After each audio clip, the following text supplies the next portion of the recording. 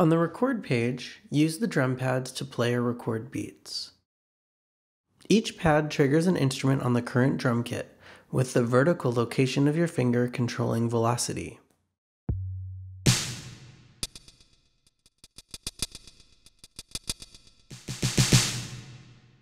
To control the pads with a Midi controller, tap the Midi Learn button.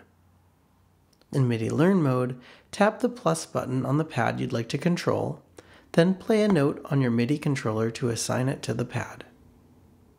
Alternatively, you can set up the default Midi input mapping using the Midi button on the left side of the screen.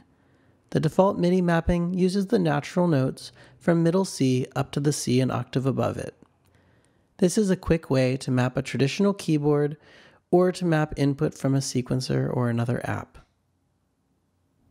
To record into the current pattern, press the record button. You can optionally enable the metronome, which will follow the song's time signature. The time signature is set on the file screen. While recording, notes will be written into the pattern.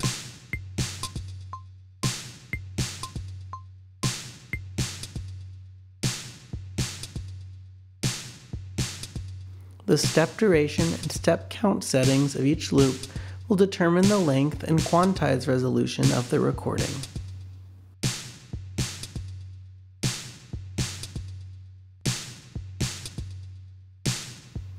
To clear a loop on the pattern, hold the X button on the lower left of the screen and tap a pad to clear the loop.